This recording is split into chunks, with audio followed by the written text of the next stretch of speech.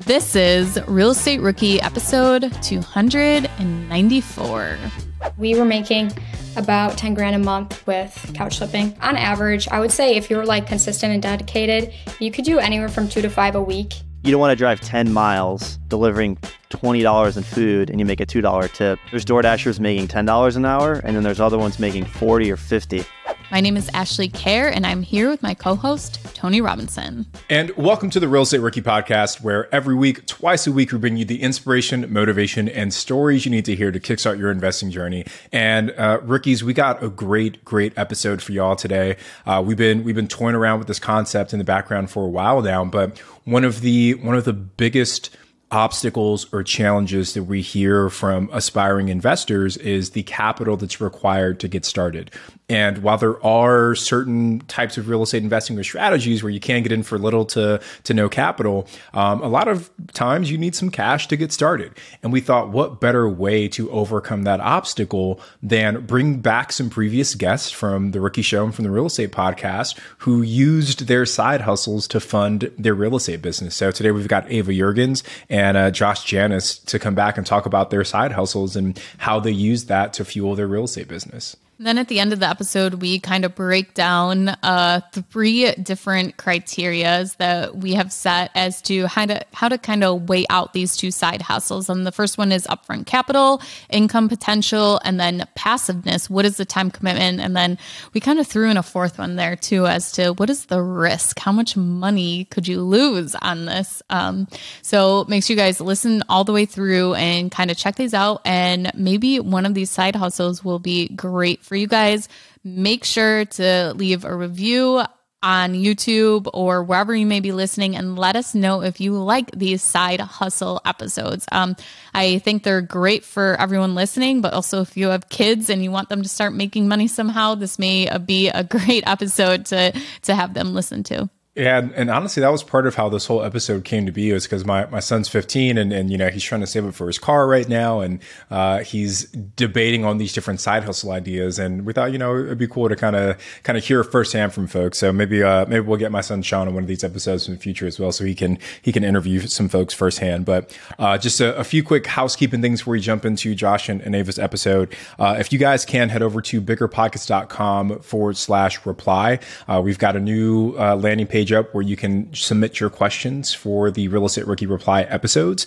We'd love to hear from our rookie audience. It's one of our favorite types of episodes to do, is to hear from y'all and answer your questions directly. And second, I got to give a shout out to someone by the username of Nico and Casey. They left us a really heartfelt 5-star review on Apple Podcasts. The title of their review is My Lighthouse in the Storm. It's a very deep and touching title, but Nico and Casey say there is so much advice out there, most of it's contradictory for real estate investing, that it feels like you're being tossed about in the ocean during a storm. There seems to be risk and the potential for losing large sums of money no matter where you decide to go. Worst of all, you feel like you are in it alone. Bigger Pockets, and particularly the Real Estate Rookie Podcast, has been my guiding light. Your advice is sound, and the guests you interview remind me that anyone can start this journey.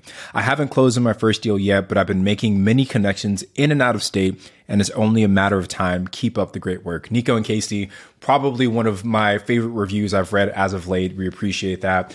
For all of our rookies that are listening, if you haven't yet, please do leave us an honest rating review on whatever platform it is you're listening to. The more reviews you get, more folks we can reach, and more folks who reach, more folks we can help. Ava and Josh, welcome to the show. Thank you so much for taking the time today to teach us about your side hustles. I want to start off with you guys telling everyone a little bit about yourself. Ava, we've had you before on the Rookie Podcast. Josh, you were on the podcast with David for the Bigger Pockets podcast. So let's jump in with you, Ava. Can you start off with telling us just a little bit about yourself and what side hustle you are going to be teaching us today? Yeah, so hi, my name's Ava Yuergens. I started a real estate investing company when I was 15 with my now fiancé, Ben, and we were able to acquire $900K in residential real estate before I graduated high school. And now basically we were able to acquire a lot of real estate because of this side hustle called couch flipping, which we will talk more about today. And Josh, what about you? Hey, I'm Josh Janus. I'm 22. I'm a real estate agent and investor based in Cleveland, Columbus, Ohio. Basically, I was door dashing, as I'll talk about later, in college, not really knowing what my journey was going to be. And I was listening to the Bigger Pockets podcast and listening to other educational material regarding financing or finances and real estate. And that led into where I am today. So Ava, you were on episode 271 of the Rookie Podcast, and Josh was on episode 749 of the Real Estate Podcast. So thank you guys so much for coming back. We want to kind of break down these side hustles. So at the end of this episode, someone listening can go out and replicate what you guys did, or maybe something very similar. So Josh, how did you even hear about your side hustle and doing DoorDash? Yeah, I didn't really want to work a traditional job. I wanted to work a job where I could maybe listen to podcasts or audiobooks or do something while working to try to improve my overall education. So I was just kind of Googling what could you do? I had a car, I had some money saved up, but I didn't have anything particular. And I think like some Uber Eats ads popped up. I was like, oh, maybe I'll try that out. Josh, it's such a weird world that we live in now. Like my wife and I, like we're notorious for not cooking. And like 90% of the food that we eat gets delivered by someone else. So either we're Instacarting something from the grocery store, or we're doing DoorDash or all these other things. So it's cool that there's side hustles out there that, that people can use to do that kind of stuff. So, so you hear about DoorDash. I mean, you're how old were you at the time when you started? Like 18 or 19. I mean, as an 18 or 19-year-old, was there any hesitation about like driving around your local city delivering food to strangers? Like, I think for a lot of people that might be part of the hesitation around DoorDash, and I might be getting ahead of myself, but like, just, I don't know, all the interaction with strangers, like, was that a concern for you at all? Yeah, I mean, a little bit, just navigating, like figuring out where to go. Some people's apartment complexes or building arrangements can be complicated to somebody that isn't experienced to it, I guess. So that might make people nervous. So let me ask this, man. Who do you feel is like the ideal person to take up the side hustle? Like, what are some of the skills or traits or tools that someone needs to be successful doing this? I think it's somebody that's self-driven, because you really only get paid for as much as you work. But at the same time, you can be really flexible with it. You don't have to do it a set number of hours or set number of days. You can, like, there's always those commercials talking about it, but it's true. You can kind of set your own schedule. And Josh, what made this a good fit for you? Was it the schedule, or was it something else that really enticed you as to this is something you wanted to do? For sure. It was definitely the scheduling, because I had classes during the day and I wanted to find something that I could make money with after school, or in general, like between like 5 and 9. I don't want to be out too late. And then I also wanted to be able to either listen to books, audiobooks, podcasts, etc. And this job allows you to do that almost the entire time. Josh, can you just explain how it is flexible? Like, how are you setting your own schedule? Is there an app you're going into and putting in when you're available to work? Do you have to like set it ahead of time? Can you just kind of give us the glimpse as to how exactly you are setting your own schedule? So certain markets, you'll actually have to set your schedule in advance because it's competitive. Wherever I was working, you can just log on and start working, and you don't really have to tell anybody when you're going to do it. So it's kind of the ultimate level of freedom. Josh, this isn't necessarily about the side hustle, but you talked a lot about wanting to kind of have the freedom to listen to podcasts and all this other stuff. Just out of curiosity, right? Because you said you were 18, 19 at the time. What sparked that initial interest for you? Yeah, I've always been kind of entrepreneurial. I made duct tape wallets, sold shoes, sold virtual currency, and I kind of had some money saved up, and I didn't really know like where to take that.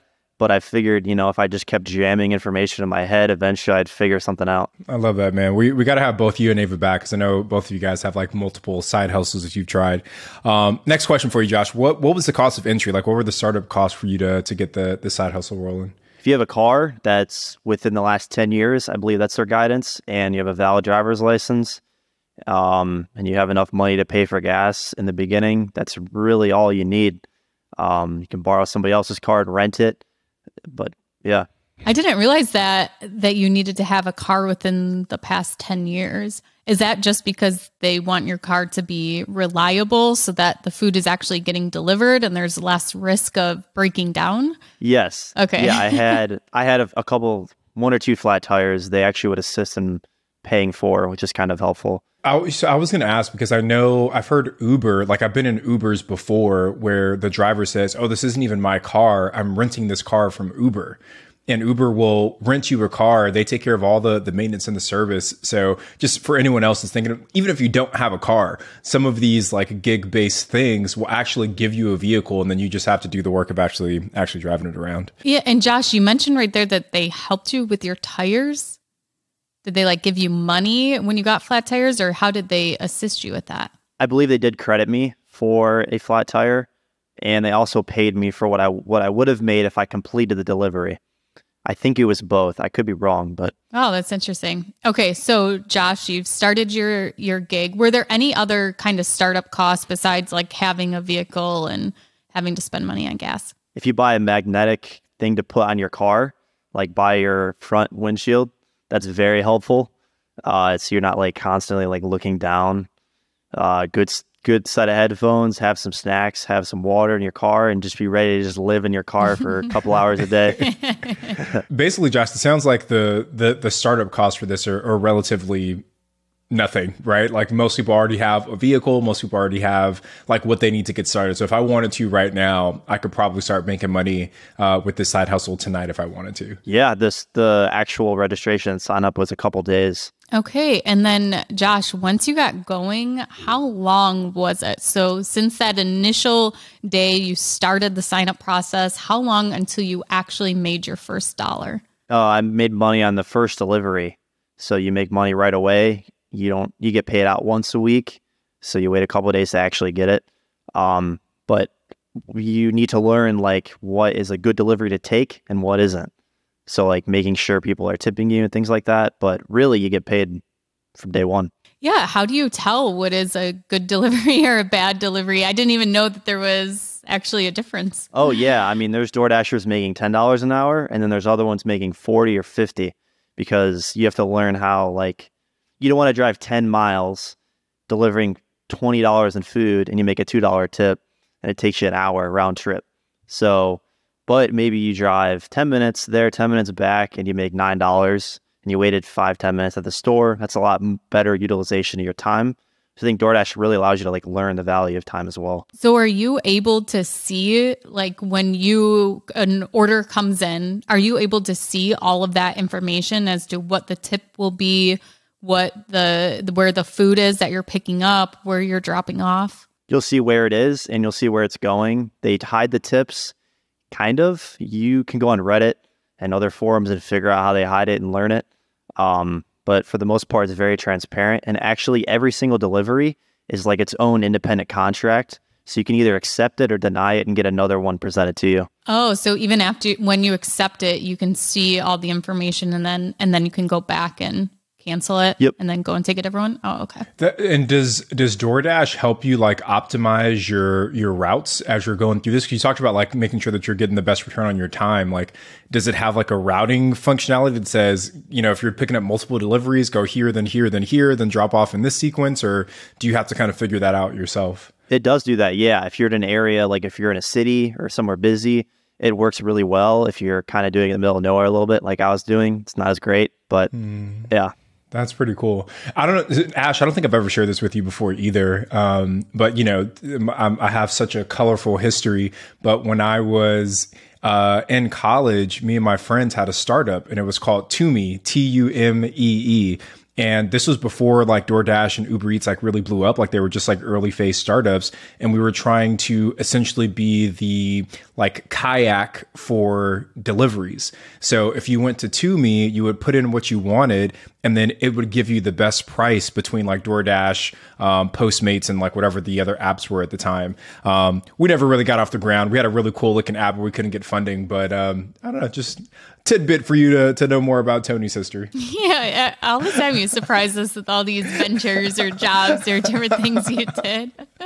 Yeah. All right, Josh. So next question for you here, brother. How many, and this might be a silly question, but like how many people are on your team to do this DoorDash thing? Are you always by yourself? Are you like tag teaming with a buddy? What does that look like?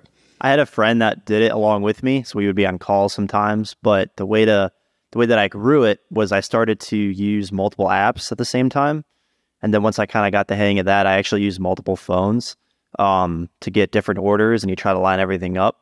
You don't want to make it like, you don't want to have people wait too long for their food. You got to be strategic with it. But if you do it right, you can do pretty well with it. Wait, so walk me through why you need multiple phones. Why can't you do it all with one phone? Because you could potentially get two similar delivery requests on two different accounts that like maybe one house is 2 miles away from the other, and you wouldn't necessarily get both of those requests like at the same time on the first phone. So you can kind of like stack deliveries that way. So it's almost like you're two people, then you're signed in under different logins to the app. Yeah, you're essentially two people. Yeah. Yep. So what's the most number of phones you've been logged into at one time? Like, you got like 5 phones that you're running around with doing? No, that'd be pretty chaotic. Just 2. I think I've had 6 different deliveries on my car once. I think that was my max. All I can think about is that song. I got 2 phones. One for the Okay, well, awesome, Josh. We just wanted to kind of dive in and get kind of the background information on DoorDash. And now we're going to turn it over to Ava. So Ava, how did you hear about the side hustle that you chose?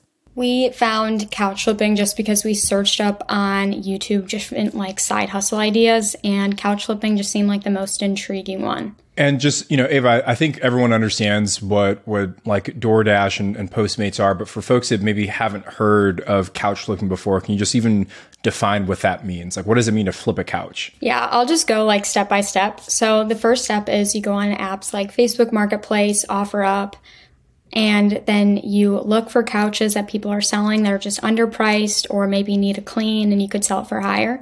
But then you basically just make your offer. You can lowball it just like real estate. And you get the couch, you can clean it, or if it doesn't need cleaning, you just leave it as is. But then you take really good pictures and then you upload it back on those apps for just a higher price. So you're literally almost like flipping a house, but you're flipping a couch. You're flipping furniture that people have. That's wild. So what, like who is this side hustle for? Like, what are some of the skills or traits you need to be successful with couch flipping? I would say kind of like DoorDash, you figure out what couches are going to be the most profitable and what ones just aren't worth your time. I would say it's not necessarily a skill, it's just something you learn over time, but I would say you do need to like have some muscle, have some meat on your bones because couches are really heavy. So you definitely need to be able to lift it up. But I will say you can do it with just one person. Like, you can either get the owner of the couch to help you actually get it into your vehicle, or there's this like kind of hack. You just put one end up on, like, if you have a truck, you put it in the truck bed and then you go around on the other side and lift the other end and just push it in. So it's possible to do it with just one person, but you just got to be strong. So just on the skill side piece. So Josh talked about how with DoorDash, you got to be smart about which deliveries you take and which ones you deny to make sure that you're maximizing your time and maximizing your revenue.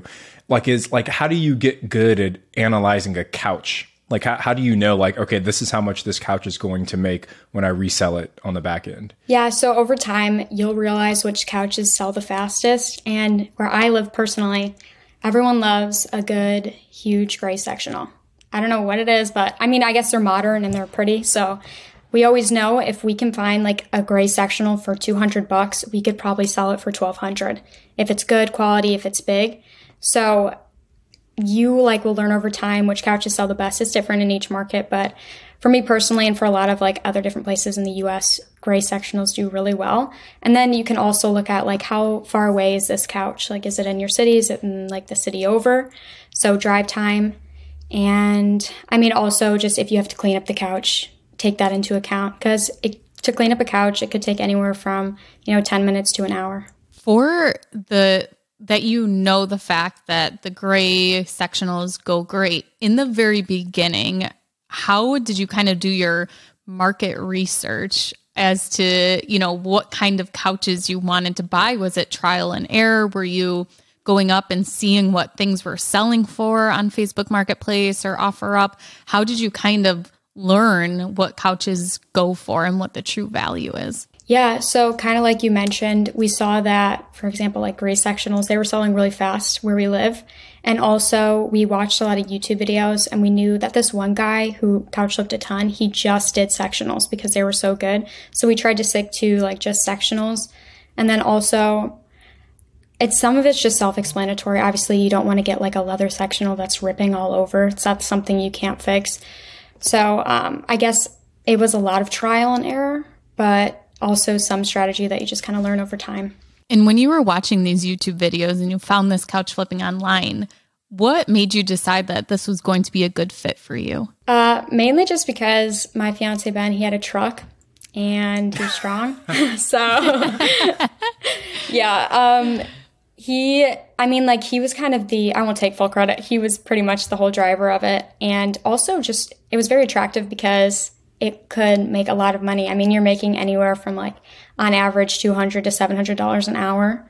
So it's a great like return on time. And then Ava, what's the cost of entry? If I wanted to get started couch flipping today, what kind of capital do I need to put up to get started? So you can get couches for free or like $100. What we did for our first one is we got it for free and we already had the truck. So it didn't cost anything. But if you don't have a truck, this is where it can kind of get pricey. Just because you need to be able to have a car that's actually going to fit a couch, because couches are huge. You got to have some way of transportation. And the only way you can like work around not having a truck is borrowing someone, like if your grandparents have it, your relatives, any friends, or renting one, or maybe like having the people deliver the couch to you.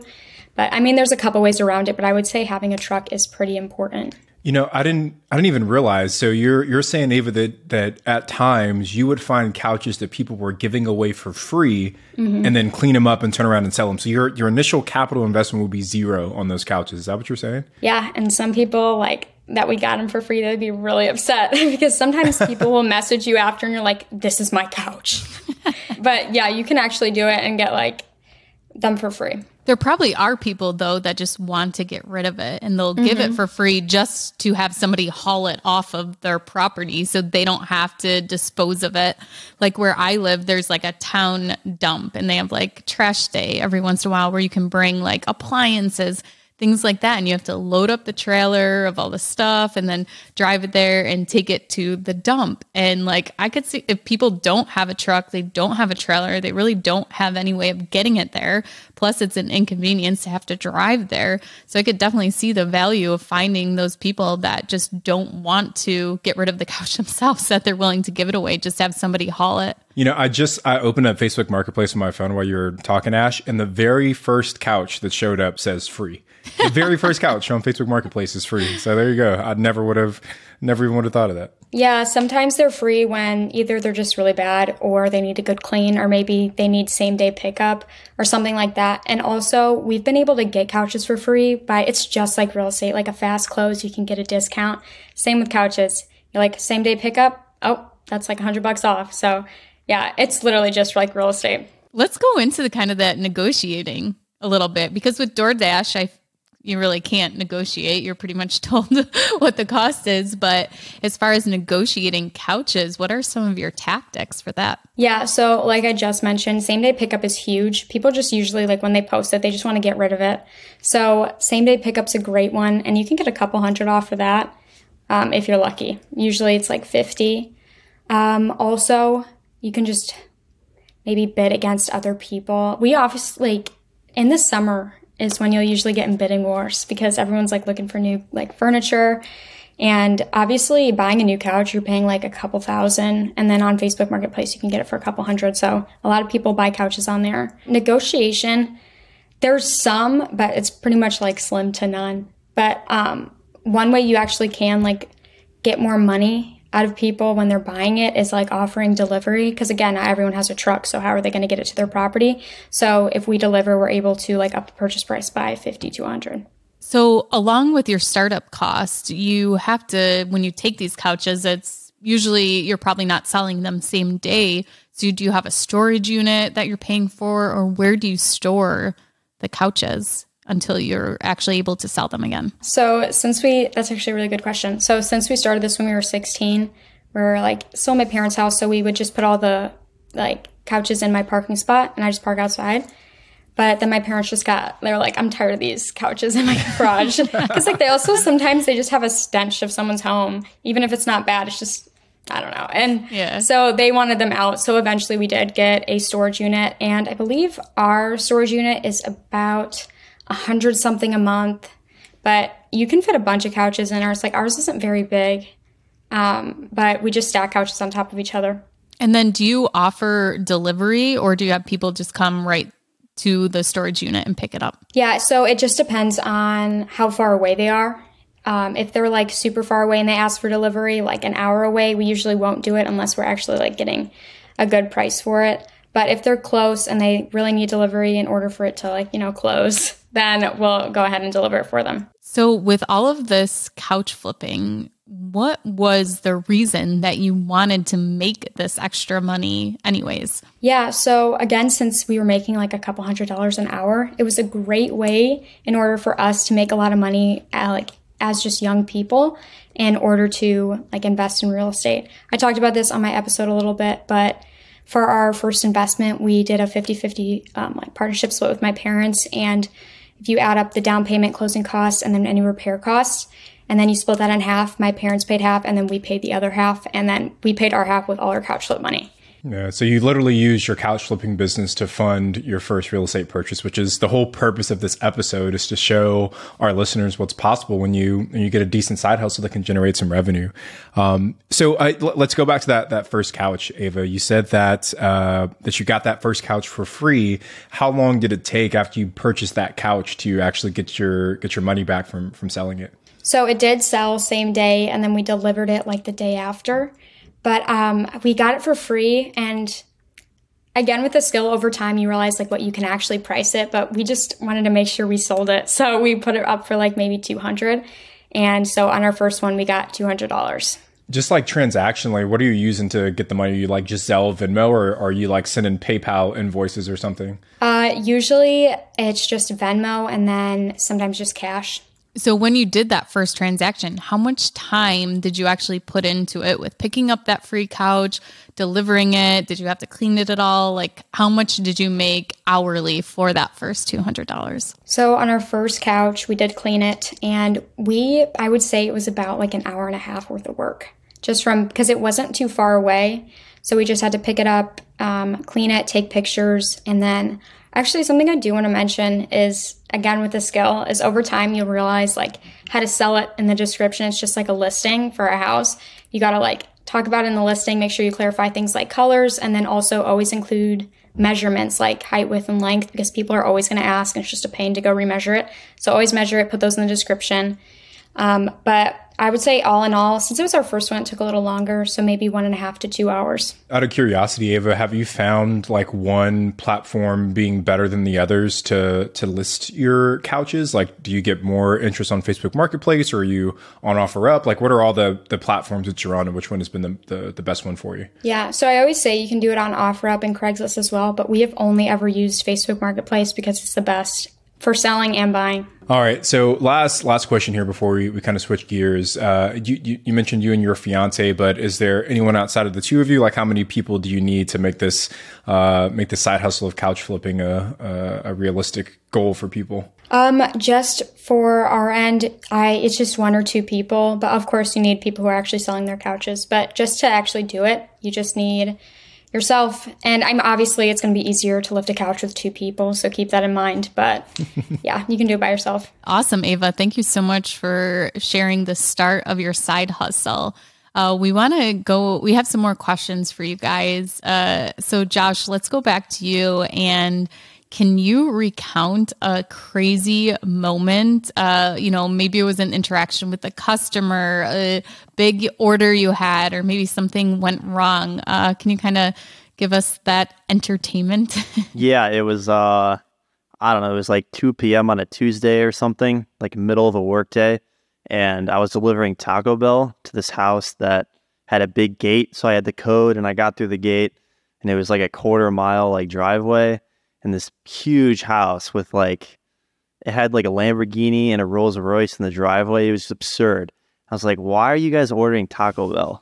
I don't know. I found it really funny. You know what you should have did, Josh? Like, have you seen those videos where it's like the people going up to like millionaires' homes and saying, "Hey, what do you do for a living?" Did you get to ask that question? I wish that was happening when I was doing this, because I could have just done that also, and then maybe had 2 businesses going. There you go, man. That would have been that actually would have been a really good idea. Oh, I love that. So you never had anyone that was like, I don't know, like belligerent or drunk or just like anything crazy like that, where you were fearful for like where the situation might go? Luckily, the majority of when I was doing was during COVID. So actually, I didn't meet too many people, but I am sure there are some funny stories out there about that. Ava, what about you? Flipping couches, meeting up with people, any crazy stories about either who you sold to, who you bought from, anything in between? Yeah, so there's like the small things where like couches have like, we've been lifting them and they just fall down the stairs. Or one time, actually a couple weeks ago, we were lifting one and then all of a sudden we were like going out the door and their cat just jumped right out of the couch. But there's this, yeah, so we almost took their cat. But there was this one time we were going like into like the city downtown. And so we were, I don't know, it was kind of this like sketchy area. And the neighbor's house, like we were going into the house to get the couch, but then the neighbor, like, I don't know what they were doing, but they were on the porch. And then all of a sudden we made eye contact and he pulls up his like AR, not like pointing it at me, but he just pulls up to show it. We just sprinted to the car and left. I honestly, I just couldn't. So, but yeah, those are the crazy stories I can think of right off the top of my head. Yeah, I guess getting a gun pulled on you. Yeah, and that's the one thing we didn't talk about with either of them is like pulling up to strangers' houses, and especially Ava, if you're going into the houses to get couches, what are some ways to kind of protect yourself? I know like at this one property that I'm at right now where I've been working a lot, we'll order groceries here because we have like a full kitchen and everything, and it's just like this very random dirt road, like, you know, that Josh says goes back, you know, a quarter of a mile, but this is all dirt and, you know, the property is overgrown. There's like a haunted house looking thing at the end. And, you know, you could tell like they're not sure if they're in the right place. So like, how do both of you kind of navigate as to like, are there certain areas you won't deliver to, Josh, or Ava, you won't pick up couches from? For me personally, like, Ben's, well, he always says this. Ben's a really good wrestler. So he's like, oh, I'll be fine. I'll beat him up. Like, don't worry. So I'm always with Ben when I do it. But, you know, like he went to state every year. He's good. So I'm okay. And Josh, what about you? Yeah. Is there ever a DoorDash where like, no, I'm not picking that one up. I'm not going there. I would utilize like the tips as a way of judging the area, right? So like if I'm delivering $60 in food and you're giving me like $2, it's like, I'm probably not going to go over there. That's interesting. You know, I don't even think I ever like noticed what the tip is because like DoorDash just like has like a default like tip amount. And I don't think I've ever changed that. But now hearing from a DoorDasher, I feel like I might need to pay more attention to that to make sure that I'm getting my fruit like delivered quickly, right? Because like, can you change your tip amount on DoorDash after you've submitted your order? You can change it after. I've had both. Sometimes like I can't open up the food. I don't know actually what's in there. And people would be like, oh, they put like onions or something on the food, and then they'd like take half their tip away. And it's like, dude, I had nothing to do with that. Yeah. Wow. I didn't know that. All right, let's go to our next question here. What about longevity, just in terms of how sustainable the side hustle is? So Josh, to start with you, man, I mean, how sustainable, how I don't know, I guess like how long do you feel you can keep up doing DoorDash as a side hustle? I think it pairs really well with like a W-2 job or something where you can work at night, or maybe you don't work on a Tuesday or a Saturday morning. I think it's sustainable as long as you want to do it. And Ava, what about you for couch flipping? I would think that maybe lifting couches may take a toll on your back eventually, but what would you say the longevity is for doing couch flipping? Yeah, I would say you can hurt your back, so you got to be careful. But as long as like, you know, you're fit enough and you can like lift heavy objects. And also, I guess if we're talking about if you have like a job while doing this, a lot of the times, like the only downside about couch flipping really is it's not really on your own time. It's whenever a good couch pops up, because they're not on there 24/7 all the time. Because obviously if it's good, it's going to go fast. So you kind of have to be constantly like looking at your phone, refreshing the page in order to like text the person right away, like, oh, I want this couch. So pairing with a W-2 job, I mean, you can only take so many bathroom breaks, so I don't know. But I would say it's good for the weekends and stuff. But yeah, longevity-wise, as long as you're good with lifting heavy objects, you can do it as long as you want. And Ava, if I remember correctly, you have a bunch of virtual assistants for your other business, but for a side hustle, do you think you could hire a virtual assistant to basically just like comb through listings every day, or like have them set alerts and where you're not even having to worry about logging in and checking for all these listings? Definitely. I definitely think you can, because if you just plug in the location, like anyone can do it from anywhere. So for sure. Man, now my head's spinning, right? Like, could I build like a couch flipping empire where I have VAs across every People single... do. Yeah. People have huge like warehouses and buy them at like wholesale. It's crazy. You should just look it up on YouTube. Well, I guess that leads into my next question. And Ava, I'll start with you on this one in terms of consistency of income, because you said people aren't posting couches all day, every day. So like, I guess how many couches could you flip in like a month? Like, what's the average number that someone could expect to do? Like, am I flipping a couch every day? Is it once a week? What does that look like? I would say it depends on, like, obviously in spring and summer, people are moving, so it's more common. But on average, I would say if you're like consistent and dedicated, you could do anywhere from 2 to 5 a week. So just from an income perspective, also like you could do less couches, but just like raise the price higher, just all that kind of stuff. But we were making about 10 grand a month with couch flipping, especially during the summer when we didn't have school. Yeah. And gosh, so 10 grand a month, how many couches is that, like ballpark? I would say, I'm thinking like 10 to 20. Okay. I'm going to say 10 to 20. Wow. That's a lot of couches in a month. 15 couches a month. That's like a couch every other day, you know?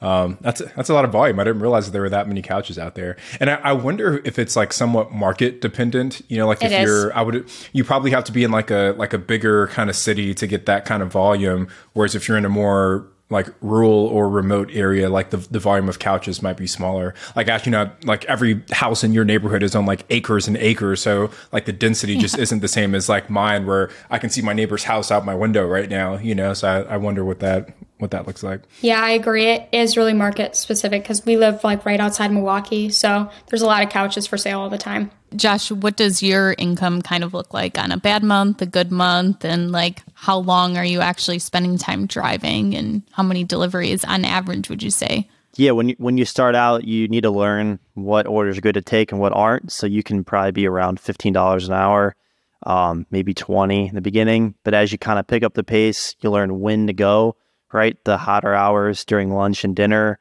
especially like more on the weekends versus weekdays. I mean, you can push $40 to $50 an hour pretty consistently. Of course, it is market dependent.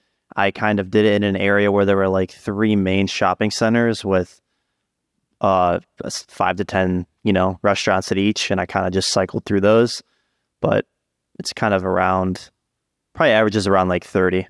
So Josh, you said like you would cycle through the same restaurant. So were you like friends with the people at like the local Johnny Carino's because they saw Josh coming in every other day, or like was it multiple deliveries from the same restaurant on a daily basis? Like what's the frequency at one location? Yeah, I mean, you could probably do like 10 to 15 at one restaurant and almost just be like their delivery person during the entire day. Wow. And bonus, if you start to make friends, they will give you the food that nobody picks up, and you can get a bunch of free lunch and dinner. I mean, I had almost every single like major meal covered for free. That's another cost saving tip there. To save money not having to pay for food or your meals. Well, that's awesome, guys. I want to bring you guys both in to kind of do a group discussion here. And maybe you guys have questions for each other too on your side hustles, but looking back, is there something you would have done differently to make your side hustle maybe more profitable, maybe more passive or efficient? Ava, let's start with you. Yeah, so I would probably say that now we set like a certain like profitability goal. Like for example, now if a couch isn't going to make us like 500 within the hour, we'll probably not get it just because we have like, our other businesses now. So, we have like a goal, but now on average, our couches make like anywhere from 500 to 1,000 for every like 1 to 2 hours, because that's how long it takes to flip a couch. But I would say I wish sooner I would have just gone for like the bigger fish, because at first when a couch was priced at like $400, it would kind of be scary to buy. But now knowing what I know, I like wish I would have bought some of those couches, because if it's a gray sectional and it's priced for $400, well, you could sell that for over $1,000. So you're still making a huge chunk of money. But I was just scared because it was just a lot of money, like when I was used to getting couches for free. So I say like something I wish I knew sooner, or now I know, is just like you don't have to be scared of like the bigger price couches just because they're higher priced. It's the same as like flipping $1 million house and selling it for a couple more million. Ava, did you ever lose money on a couch? We have. We've broken even before. And a lot of the times it's because like we were like 16 and really nervous. So like when the pictures looked really good and we would go to the house, like we would be scared to say like, oh, never mind, I won't want it anymore. So we would just take it, which eventually we learned to be like, no. But yeah, so we have like, those obviously are like majority of the times that's when we've broken even, or even like lost like $100 or something. But losing money on a couch flip, it's very rare, but it does happen. Josh, I wonder for you, like, have you ever lost money on like doing DoorDash? Like if you looked up your week and maybe like what you spent on gas didn't equate to what you actually made doing the deliveries. Has that ever happened? No, I wouldn't lose money that way, but sometimes you would be expecting like a cash tip. Like this one delivery, I drove almost an hour away from the store, and it was catering. It was $350 in food.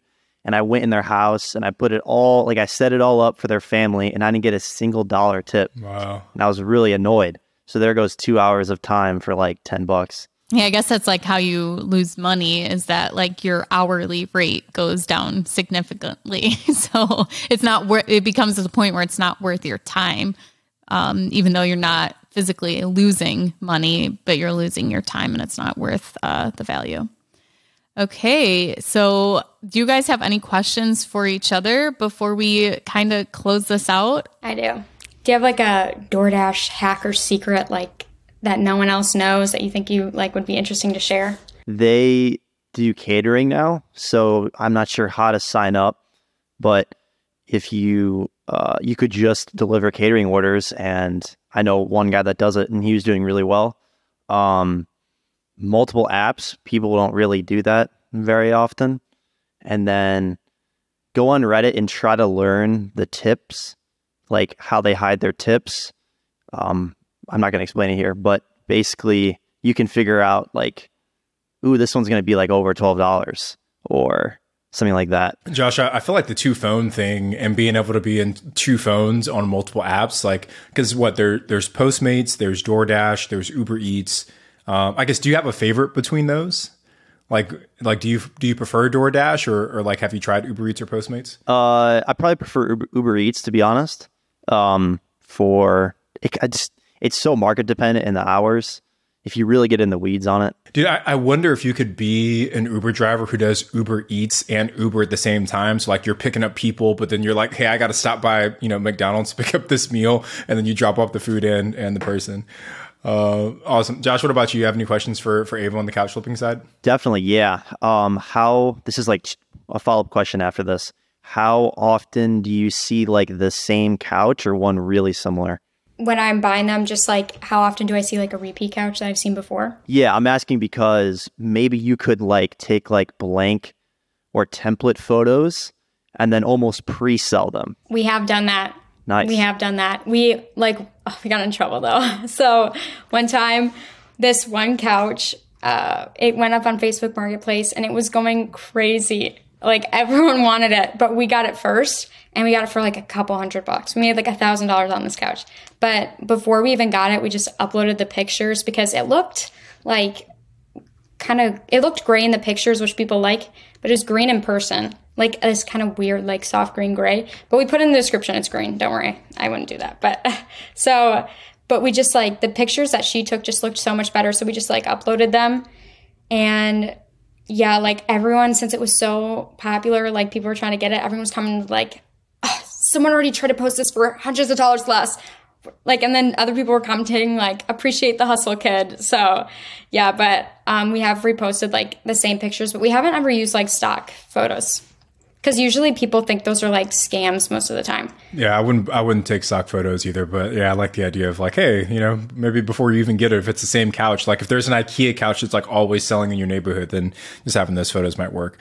Well, Josh, Ava, both of you, I think, have given so much value to the rookie audience in terms of ways that you can generate some additional capital to fund your real estate business. And like we said at the top of the show, both of you were guests on Bigger Pockets podcast. Ava, you were episode 271. Josh, you were 749 on the real estate show. So if anyone listening wants to go back and get their full backstory, check out those episodes. But one final question before we let y'all go.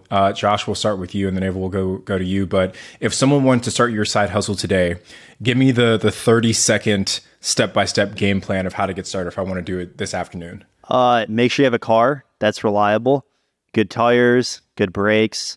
Once you got that, sign up for as many apps as you can, use an actual address, use all the real information, and map out where you're going to try to focus on. Like if you don't know your local area very well, like try to see where all the stores are and hit those areas up. And then maybe even take like a day and kind of drive and walk through some of the restaurants and figure out which ones seem to be running efficiently and which ones aren't, and try to focus on the ones that are quicker and just get going. Ava, how about you? Download Facebook Marketplace. Make sure you have a truck or a truck you can borrow. Start making offers on couches. Get an offer accepted. Go get the couch and then take pretty pictures and upload it. Awesome. Thank you, guys. One last question. How has this helped you guys with your real estate investing careers? Have, you used money from the side hustle to purchase properties? Have you learned actual valuable skills that have kind of translated into your real estate business? Ava? Yeah, so I obviously have used couch flipping to not only get my first rental property, but our second property was a short-term rental. There's like 10 grand worth of just like, mattresses, decorations, like just housing supplies that you'd need in an Airbnb. So we like saved up 10 grand from couch flipping in order to buy all that stuff. And then also just skills wise, like this was our first time ever, like, doing like sales and making money and like negotiating. And I say like we learned a lot of that. And also me and Ben are both kind of like more introverted. So this definitely like helped us crack out of our like shells and talk to people who we didn't know. So yeah. And Josh, what about you? It's a pretty good way of maybe being eligible for your first house hack if you do it for 2 years, because you can establish 2 years of 1099 income. And then you can also actually, I'm not a tax advisor, but you rack up a lot of miles and you can write it off and actually not pay that much in tax on the income. But I basically used it to fund a few of my first deals, and I was able to listen to a ton of podcasts and books and set myself up a lot better for when I was ready to start making some investments. Awesome. Thank you guys so much. Josh, can you tell everyone where they can reach out to you and find out some more information? Definitely, yeah. Josh Janus on Bigger Pockets, and then Josh Janus on Instagram. And Ava? I'm just Ava Yuergens on like Instagram, TikTok, YouTube, and you can just reach out through DMs, and then also Ava Yuergens on Bigger Pockets. Just really quick, if each of you can spell your last names, just so people know how to find you. Ava, you go first. All right, so it's Yuergens. Cool. And then Josh? Janus. You guys can reach out to them to talk about side hustles or even real estate investing. Make sure you go back and listen to their episodes. We had Josh on real estate podcast episode number 749 and Ava on the Rookie podcast episode number 271. Thank you guys so much for joining us, Ava and Josh. Provided a ton of value today with the side hustles. Thank you. Thanks. Well, that was really interesting, Tony, learning about those two side hustles. And you and I have the worst shiny object syndrome because we both are already thinking, how can we make these work? I'm going to have the biggest couch flipping business in America by the end of the year. Yeah. It was really cool. I mean, Ava and Josh, I think both gave different perspectives. And I think what's so cool, actually, is that there's so many different ways you can fund your first deal. So there are literally no excuses around why you can't get started in real estate investing, because both Josh and Ava proved no matter what your age, no matter where you're at in your life, like with very little resources, you can start generating additional revenue to put towards your first real estate deal. Yeah, so we thought for this segment, we would kind of weigh these side hustles with 3 different elements. So the first one is, what is the upfront capital? How much money do you need to start the side hustle? What is the income potential? How much can you actually make? And then is it passive or is it going to take up a lot of your time? What does that commitment look like? So as far as the upfront capital, I feel like these were actually very similar, the 2 side hustles. What I could see is that you needed a vehicle or access to a vehicle being kind of the main priority of these 2 side hustles. Yeah, and I'd say the majority of folks listening to this podcast already have access to a vehicle. Only caveat is that I guess with DoorDash, it can be more than 10 years old. And then with the couch flipping, you probably need a truck, or at least maybe a minivan where you could like pop out the seats or something. But neither one required, a significant amount of money to get started. So let me just quickly break down how the scoring is going to work. So 1 would be poor, 2 would be average, and then 3 would be great. Okay, so if we give something a 1, it means we're not super stoked about it. If we give something a 3, it means we're really stoked about it. So I think for the upfront capital, Tony's at a 3. I'm at a 2, just because you do need to have that vehicle expense. And with a vehicle, it becomes, paying for gas. It has maintenance on the vehicle that you have to maintain. So our next category is the income potential. So as far as these 2 different hustles, I honestly think couch flipping has a way greater potential at making money than DoorDash, because I feel like DoorDash, you're kind of limited as to how much you can actually drive. And as Josh talked about, you can, get really good at logistics and have 2 apps or 2 phones and different apps on them and try to coordinate as best as possible. But it's still you physically having to go around and make these deliveries, where couch flipping, I see it as there's, a part of it where you're monitoring, you're negotiating online, where it's not like physically having to drive yet to kind of work this business. And then you're going to pick up. And yes, there is a max as to how many couches you can actually pick up in a month. But with the couch flipping, it seemed that there was per a couch, there was a greater span or greater hourly rate that they were getting compared to doing DoorDash. Yeah, I'd agree with that completely. I think that the upward income potential for the couch flipping, like Ava says, she's making 10 grand a month, flipping couches. And not to say that you couldn't potentially do that with DoorDash and Uber Eats and Postmates, but the time commitment will probably be significantly higher to try and get to that level of income. So yeah, I think I'm going to give couch flipping a 3 when it comes to the income potential, and I'd probably give Uber Eats a 2. Yeah, I agree with that. And I think there's something else that we could kind of put into this category too, as to like your risk also. As to like DoorDash, there's not a lot of risk. You're not really putting up money up front, where with couch flipping, you could be spending $400 to buy this used couch, and then you sell it at a loss for $200, and now you're out $200. Where with DoorDash, you may be out a little bit on gas money, but Josh said that's really never happened where he hasn't at least made back his gas money. But as far as his time, he might have driven somewhere and it ended up being $5 per an hour. He ended up getting paid and making. So I think that it's important to kind of weigh that difference too. That's a great point, Ashley. Yeah, there's no risk really to DoorDash, because again, like all you got to do is jump in your car and maybe you spend a little bit of gas, but that's it. And also you're kind of, I would say you're more guaranteed to actually have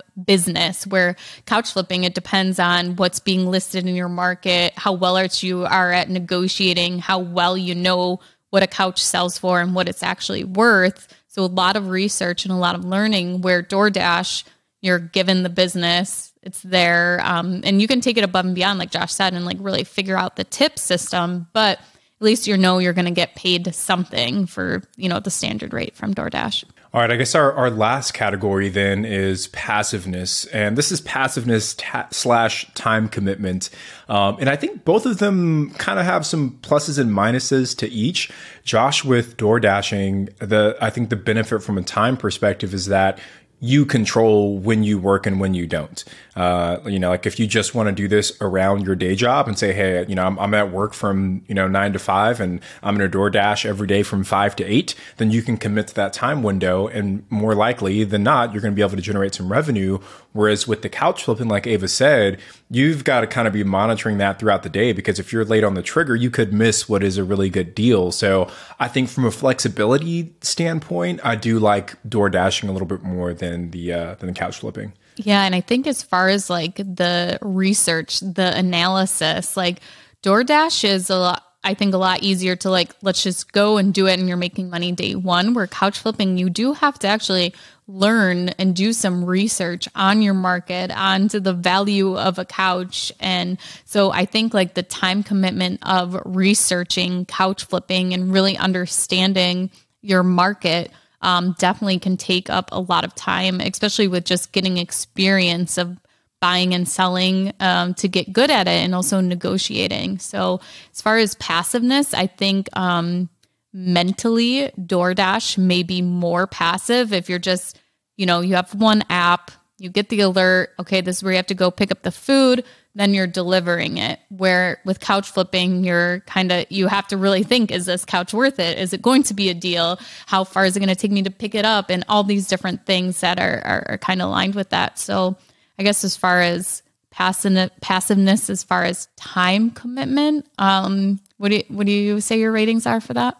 Yeah, I guess just one last thing to add on to that. I do also like, and we just barely scratched the surface with this, but there is the ability with couch flipping to hire virtual assistants that can kind of reduce that time commitment yourself. So if you have a VA that's overseas and their whole job is to go through all of the Facebook Marketplace listings, all of the OfferUp listings, whatever other little platform you can think of, and they're just monitoring that, looking for couches that fit your criteria. And then once they find something, it's all through the messaging apps anyway. So if they're just in that app and they're messaging for you, and then when they lock something in, then you're just going out there and picking it up and validating all that stuff. So, obviously that's a little bit more involved, but I would say if we exclude the virtual assistant thing, I would probably give the couch flipping a 1, just because I think that there's a little bit more friction there. And I would give DoorDashing a 2, only because it is always tied to your own time. So I give couch flipping a 1, DoorDashing a 2.